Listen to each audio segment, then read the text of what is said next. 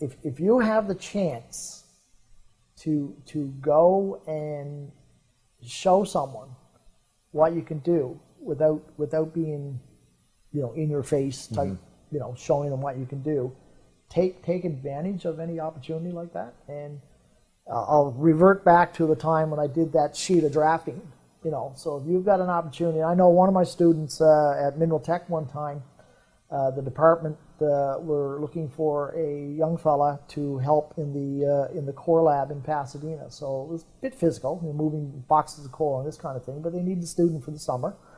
And so the guy at the department had phoned myself, the instructor in Mineral Tech, said, who do you recommend? So I gave him a number of names. And one of those students happened to be in St. John's for the spring break.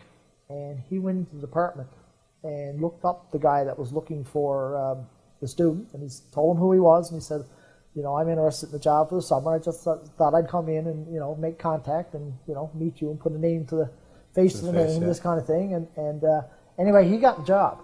And the guy from the department told me after, he said, yeah, he said, I looked at all the resumes. Some were really, really impressive. But he said, the guy that stood out, he said, was the guy that took the initiative to come in and see me and make that, you know, face-to-face contact. He said, I really thought that was pretty cool.